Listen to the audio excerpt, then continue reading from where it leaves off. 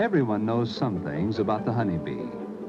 Her industrious buzzing from flower to flower seeking nectar, the delicious product she makes from that nectar, and the potency of her last resort defense. Such things as are commonly known about the bee do not suggest a beehive as a good place for a lesson in mathematics. But here, as in all of nature, understanding what is happening involves mathematics. For mathematics is the language of science. This piece of honeycomb, a little over an ounce, represents over 20,000 bee miles for collection of nectar, the raw material, plus over 110,000 bee hours spent transforming the nectar into wax, to which must be added more than 18,000 bee hours for fashioning the wax into comb, according to a precise pattern. Since honeycomb is so expensive to construct, it's obvious that economy in the use of wax is very important to the welfare of the hive. Is there a geometric shape which is more economical to build than any other? We have made models in which each has the same volume and the same height. Which of these requires the least amount of material to build? That is, which has the smallest lateral surface area? Since the height is the same, the one with the shortest perimeter is the best. More sides mean less perimeter. Thinking of the cylinder as having an infinite number of sides shows that it uses the least material. But cylinders are only economical if they stand alone. Placed together, they leave large gaps between them. Since no walls can be shared, they are wasteful of both space and material. Wherever walls lie side by side, they can be shared by two cells. That is, one wall can do the work of two. Thus, octagons, in which 4 of 8 sides can be shared, save 25% on material. Triangles, by sharing all their sides, and squares, save 50% on material. Therefore, when we consider the savings possible through the sharing of sides, the material needed to construct cylinders does not change. But the other figures require less material, for they share sides.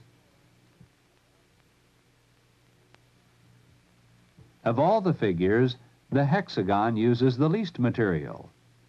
This is the shape the bees use.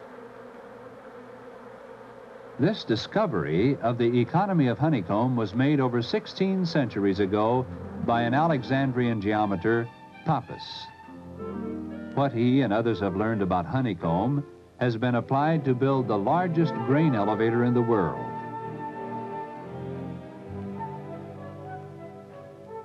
The hexagon provided the most economical, the strongest design. Such study of living things is today called bionics.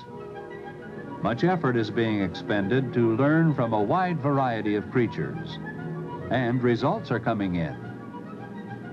Study of the eye of a beetle has resulted in a device installed on planes which measures their ground speed more accurately than had been possible before. Study of the common housefly has given us a new, extremely rugged gyroscope. Indeed, there seems to be no area in which men cannot learn from the abilities and organs which God has given to his creatures. And in practically every instance, mathematical calculations are involved in understanding the animals and in applying what we learn. There is much more we can learn from honeycomb. A structural engineer can show us other advantages of the hexagon among all the patterns the bees might have used. When certain transparent plastics are placed in a polariscope and a stress applied, colored patterns appear. The series of rainbow changes are most numerous where the stress is most concentrated, as at the corner of the notch, the weakest point on the bar. The stress patterns from various geometric shapes are most revealing. What if bees had built square cells? One of the drawbacks of square cells is that a load along a partition is not readily transferred to adjacent partitions. In triangular cells, a load at any point is distributed to several members. However, there is a major drawback. The horizontal members are loaded in compression. This is the wrong way to load a thin plate, which readily buckles.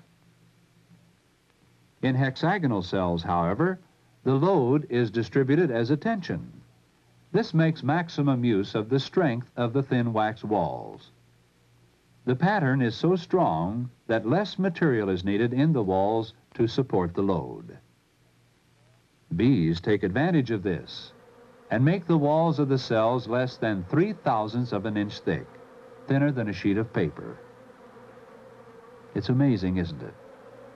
Bees build honeycomb just as if they were graduates from the best schools of engineering, using the shape which is not only the most economical, but also the strongest. The understanding of the polariscope pattern by an engineer requires a great deal of mathematics. In fact, to go into a thorough study of the structure of honeycomb involves mathematics so complex as to require a computer.